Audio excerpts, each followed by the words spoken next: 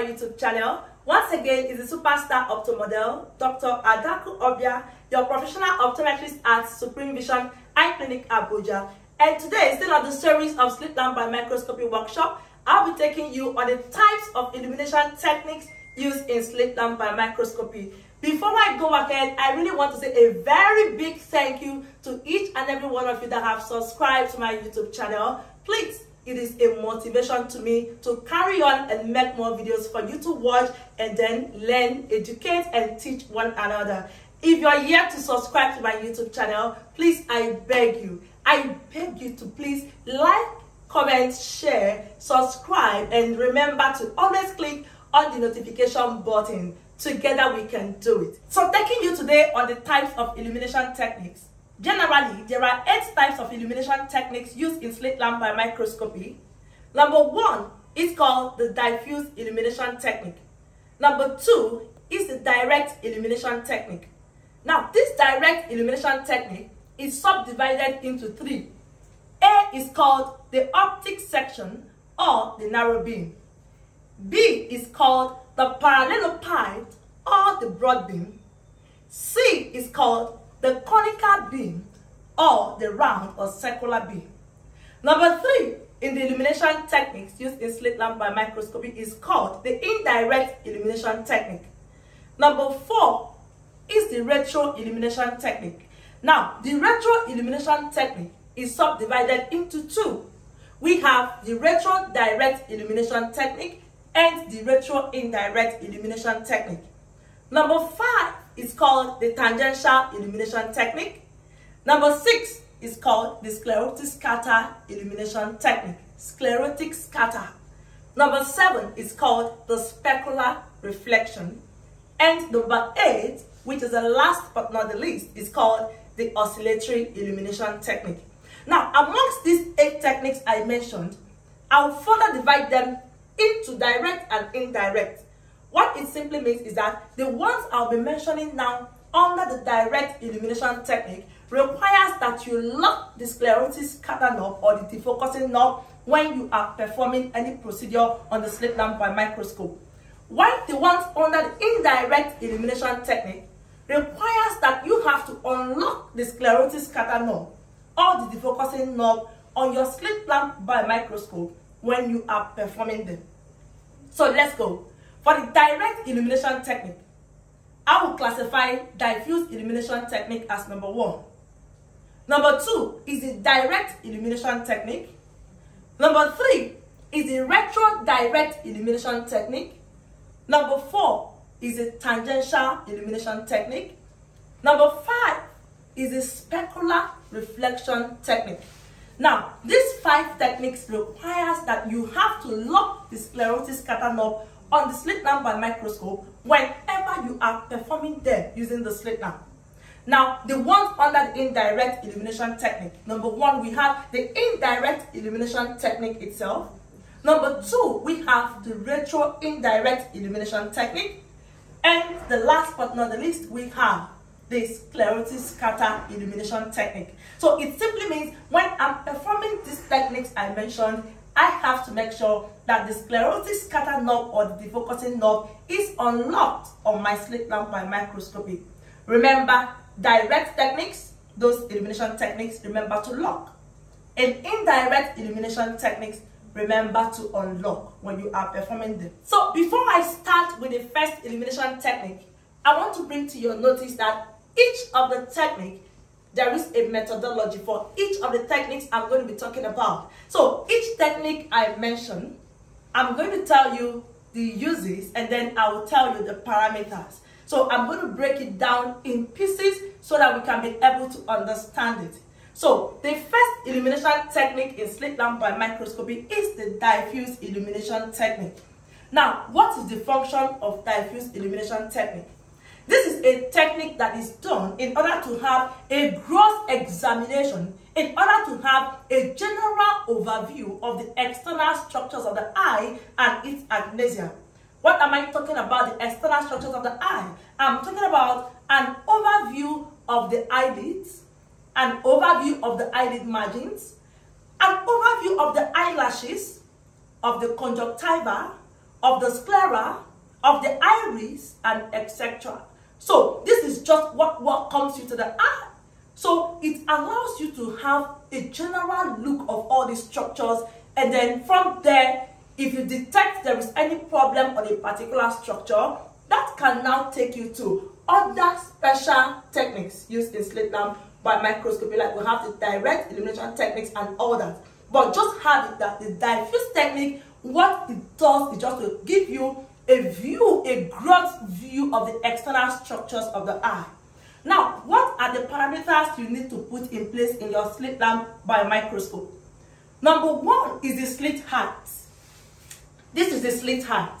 You can see this is the slit height adjustment knob. So it simply means that if I want to do my slit lamp biomicroscopy procedure, I have to put the slit height to be at the highest. For this slit lamp biomicroscope I have with me, this is the hack slit. The highest on my own is 12.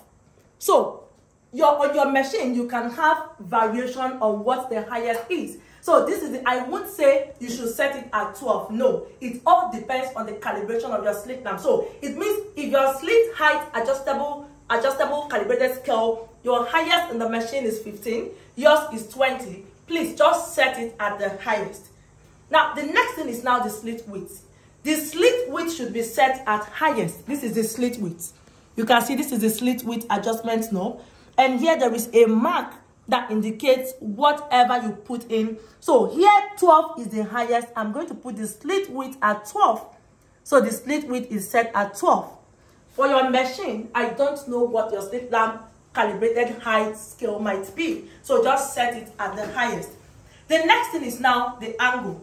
The angle is from 30 degrees to 45 degrees. So it means when I want to start performing a diffuse illumination technique, the angle calibrated scale, this is the angle calibrated scale, I should make sure I set it at 30 degrees. If you watch here, the angle is at 30. So I'm going to start with a low angle of 30. As I proceed, I can now move on to 40, 45 degrees in the angle. Now, the next thing is the magnification. This is the magnification changer. Look at this is the magnification changer. So you must make sure you start with a low magnification to a high magnification. On this instrument, the lowest magnification here is 10. This is 10 times. So it means that 10 needs to be on this black dot. This indicates that I'm starting with a low magnification. You see, in some slit lamp biomicroscope, the magnification can start as low as 6 times. So it means you have to set the knob to 6 times, which is a low magnification. The next thing we're going to be looking at is now the illumination. The illumination is going to be from low to high. So the next thing we'll be looking at is the illumination. The illumination is from low to high. So it simply means that the rheostat, this is the rheostat, this is the rheostat here. So the rheostat, which controls the intensity of the light, you're going to start with a low illumination. As you proceed, when you have sectioned what you're looking for, you can now increase to moderate. And where there is need for you to put to the highest, you can now turn on the rheostat, turn it, but remember to start with a low illumination. Another thing you need to note is that the diffuser needs to be in place. This is a diffuser, which is a ground plate. Look at the diffuser. This is a diffuser. And how do you slot in the diffuser? You just have to gently push your diffuser to cross the light. You see? Immediately you put in the diffuser, what it does is to evenly spread the light over the surface of the external structures of the eye. The next thing you need to note is that the slit axis rotator, this is the slit axis rotator. You see what I'm turning?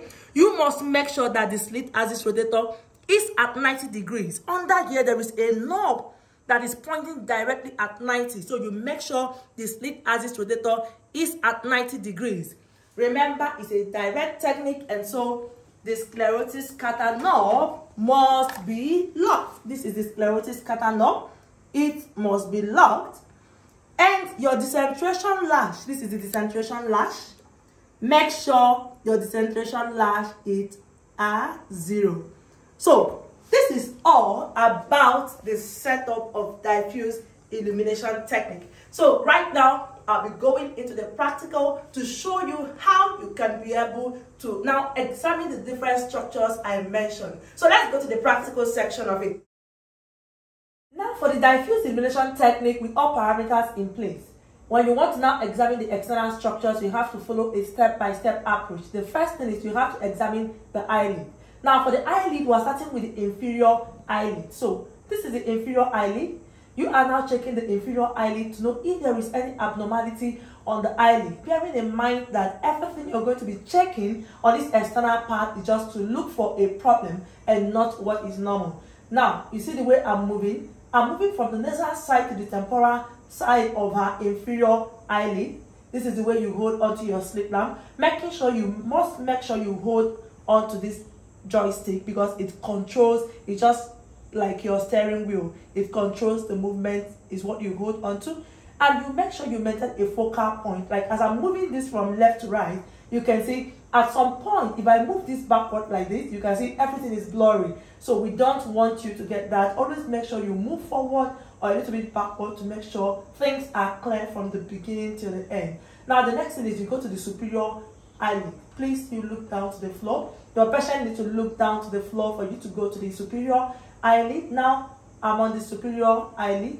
I still move from the nasal part of the superior eyelid, maintaining a focal point. That is a point of clarity. You see, I'm checking the superior eyelid. Please always be in charge of your light because the light we started from a low and then a moderate light. Please, when you're at the eyelid, do not go put on the light to the highest. You see what is happening? I just turned the rheostat to the highest. Now I can't see anything. That is the reason why I need to reduce the light in order for me to see the eyelid very well.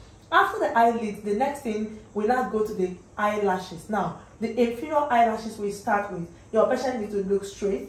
Good. Now, let's go to the eyelashes. This is the inferior eyelashes we're viewing now. Now, on these inferior eyelashes, we're looking at for abnormalities on the eyelashes. As well, we're looking at the eyelid margin. That is the inferior eyelid margin. Good. Now, the lashes, you're checking out to know if there is any trichiasis, any misarranged eyelashes, and as well on the eyelid, is there any blockage of any gland on the eyelid margin? Okay, now we're taking it, we're on the eyelid margin, and we are at the same time checking out for the inferior eyelashes. So we now go to the superior. Now this is the superior eyelid margin. So we are there. You keep moving. This is from nasal. We're going to the temporal. Please make sure you examine thoroughly. Check very well the eyelashes, the eyelid margins to know if there is any abnormality. This is the eyelashes. You can see the eyelashes. This is the eyelashes. You keep moving. Please do not remain one place. Keep on moving from temporal to the nasal part of the eye. You are checking out for abnormalities on the eyelashes and the eyelid margins. Now let's check the conjunctiva. Now on the conjunctiva, we're going to be checking the bulbar conjunctiva. And what gives you a guide to know you're there is, you can see the vessels, the red vessels are there. Now you can see the bulbar conjunctiva to the nasal part is not really exposed. So if a patient is having a problem, how can I really know, or how can I examine the eye? You need to direct the patient's gaze.